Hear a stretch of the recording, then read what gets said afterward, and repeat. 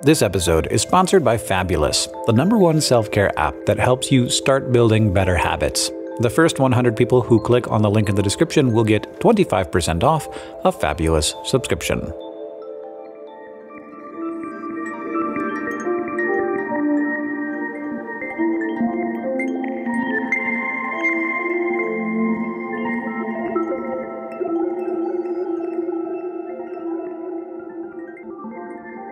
These dinoflagellates did not come to us like this, spread out and diffuse across a slide.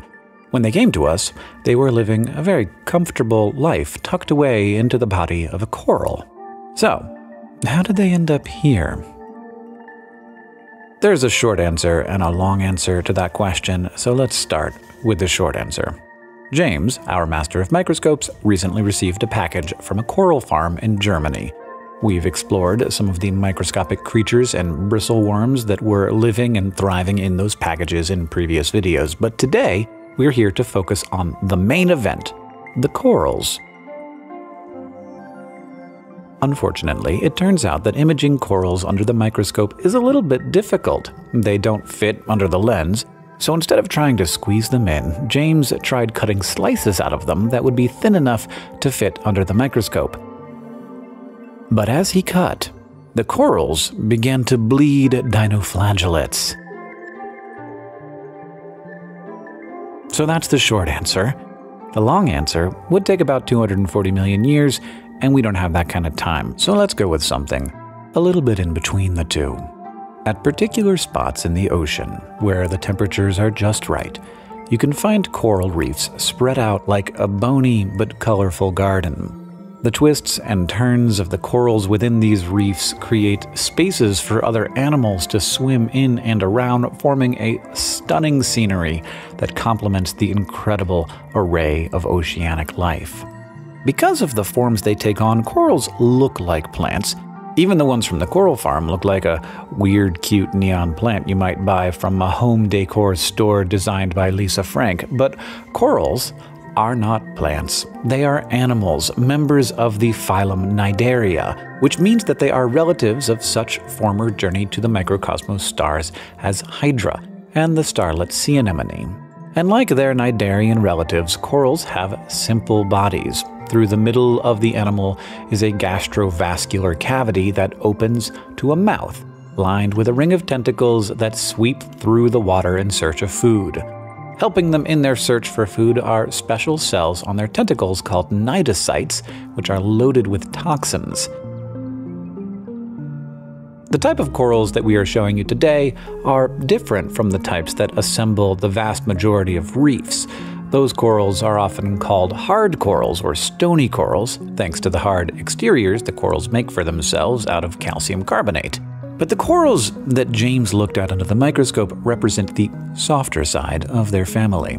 Like this Xenia with its bluish arms moving with the water around it. These soft corals still live in reefs, but they don't form the calcium carbonate structures that their stony counterparts do. Many species of corals, stony and soft alike, share another trait, the dinoflagellates, though in this symbiotic context they are known by another name, zooxanthellae. You can see their brown bodies inside the soft coral, Xenia. In some corals, the presence of these zooxanthellae might not be immediately obvious, like this zoanthus, which is under white light. Those brown dots that were so immediately obvious when we zoomed on the Xenia are not so obvious now. So, where are the zooxanthellae? To find them, we take advantage of the photosynthetic pigment inside of zooxanthellae, chlorophyll, which glows red when it is excited with red light. When we illuminate the coral with this red light, we see the algae then as a bright red version of themselves tucked into different parts of the coral. The oldest coral fossils that have been found are around 400 million years old. However, corals haven't had algae living inside of them the whole time. Now, it's hard to pin down the exact date this relationship began because dinoflagellate fossils are hard to come by. But in 2016, a team of scientists studying coral fossils for the chemical and physical evidence of zooxanthellae came up with a rough estimate for when the two may have found each other: 210 million years ago. That would have been around the late Triassic period, a time when the first dinosaurs were emerging. The waters that the corals were living in weren't particularly rich in nutrients, and yet corals were able to expand and diversify in those waters, and they probably have the tiny algae living inside them to thank for that success. The corals either inherit their algae or attract them, releasing signals and communicating chemically until they can essentially eat the algae. Except, instead of eating, the corals tuck them away, housing them in special compartments called symbiosomes within the lining of their gastrovascular cavity. And from there, the exchange is simple but powerful. The zooxanthellae live their algae lives within the coral, absorbing light and photosynthesizing it into nutrients. But those nutrients aren't really for them. About 90% of what the zooxanthellae makes gets sent to the coral instead. That's a lot for the zooxanthellae to give up, but the corals put that nutrition to good use. Scientists studying stony corals found that when the zooxanthellae were removed from the corals, or when it was darker and the zooxanthellae couldn't do their photosynthesis, the corals were much slower at making calcium carbonate. And while there are corals that don't form symbiotic relationships with zooxanthellae, they are also slower at making the calcium carbonate structures compared to symbiotic corals.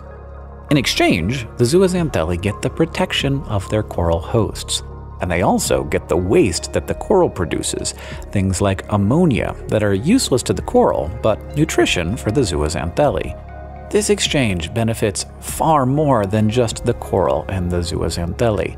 It's also allowed many other animals to thrive. It's estimated that coral reefs cover less than 1% of the ocean floor, and yet they are home to around 1/3 of all marine species. Also, the overall effect is beautiful, with zooxanthellae providing much of the color we associate with corals.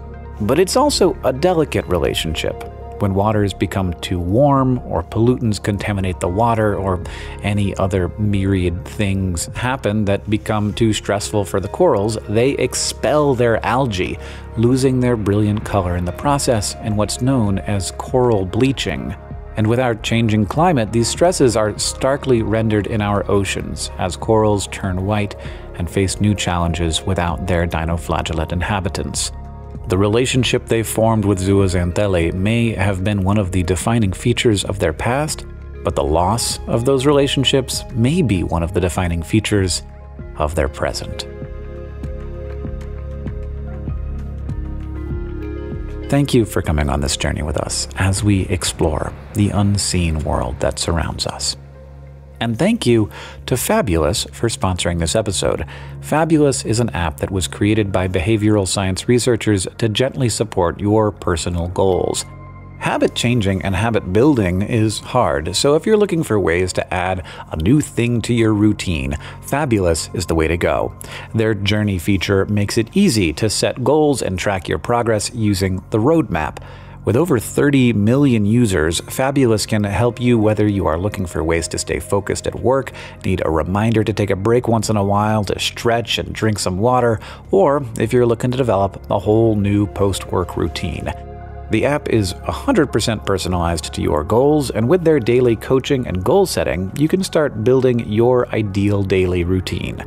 The first 100 people who click on the link in the description will get 25% off a Fabulous subscription.